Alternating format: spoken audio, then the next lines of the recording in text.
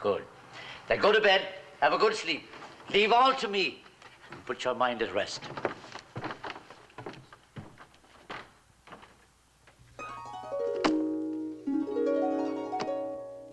Michael.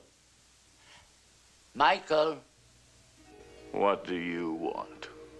I said I'd visit your dreams, and when I make a promise, I keep it.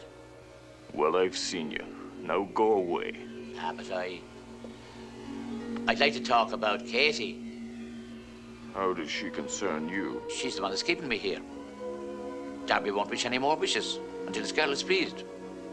Well, what can I do about it? Marry her, and you can all live here as happy as 3 peas in a pod. Oh, I hardly know the girl. One look at her and you'll know her. She's a nice girl, and I like her. But... Good. The next Sunday after Mass, take her up to the ruins at the top of Knocknashiga.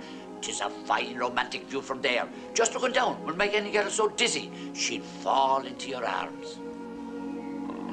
I don't want her to fall into my arms.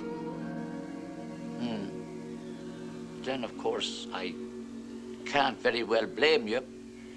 Might mean getting your head broken. I know if I was courting Pony Sugrew's girl, I'd be afraid, too. Is it putting a coward's name on me, you are? Ah, no. No, go to sleep now. Go to sleep.